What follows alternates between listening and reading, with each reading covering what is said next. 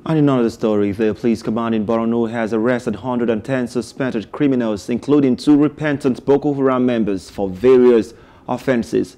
The Commissioner of Police, Mr. Abdul Umar, told newsmen in Maiduguri that 6 of the suspects were arrested for rape, 5 for kidnapping, 5 for robbery, 29 for criminal conspiracy and theft, and 15 for culpable homicide. Umar explained that the 2 repentant Boko Haram members were arrested for theft. However, one of the repentant Boko Haram members said he took some items from his female employer because she allegedly refused to pay him after working for 4 months. The command had successfully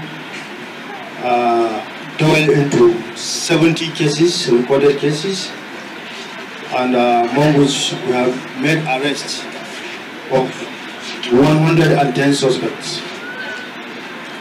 These suspects are mostly involved in cases of kidnapping, where 6 suspects were arrested, 6 cases of rape with about 23 suspects, cases of criminal conspiracy and culpable homicide. Though we have some cases that we've succeeded in recovering the exhibits, but suspect at large.